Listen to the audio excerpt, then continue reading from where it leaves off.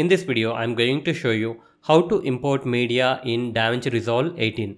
Open Davinci Resolve 18 on your laptop or PC. If you are opening for the first time, you will not have all these projects. You will have only untitled project. Now to create a new project, you need to click on New Project. Now give the name for the project and click on Create. Davinci Resolve user interface looks like this. By default, it will be on the cut page. I mostly do my edits on the edit page, so I am going to click on Edit. The user interface of edit page looks like this. To import the media, what you can do is you need to click on the media pool. Right click on the media pool tab and click on import media and go to the location where you have your files. Here you can see that I am going to import the video.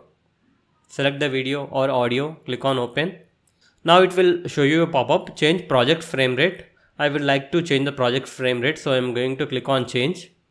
Here you can see the video in the media pool. Now let's import the audio also and click on import media and select the audio, click on open. Now here you can see that I have imported both the video and the audio. You can import the media in other way also. You simply use the drag and drop option. I'm going to drag and drop the files in the media pool.